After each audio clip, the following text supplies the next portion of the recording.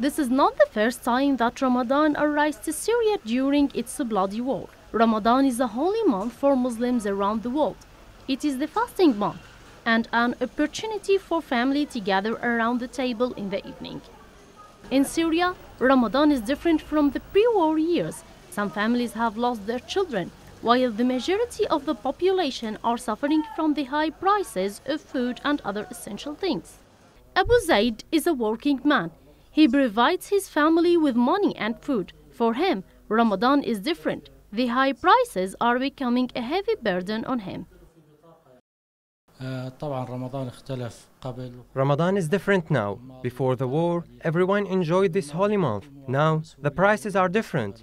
Not everyone feels happy due to the high prices, as they cannot afford their basic needs easily. Zaid, his wife, is a mother of 3 children. She told us about how she used to spend Ramadan before and after the war.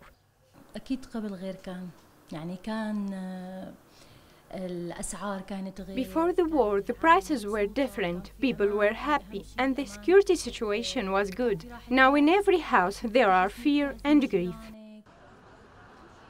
The way that this family is living seems similar to the other Syrian families.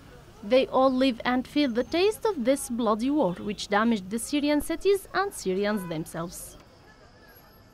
Every Ramadan, Syrians share a wish. They hope that the war they are living shall come to an end and all the suffering shall vanish with it. Gianna Mirshad, MEC, Damascus.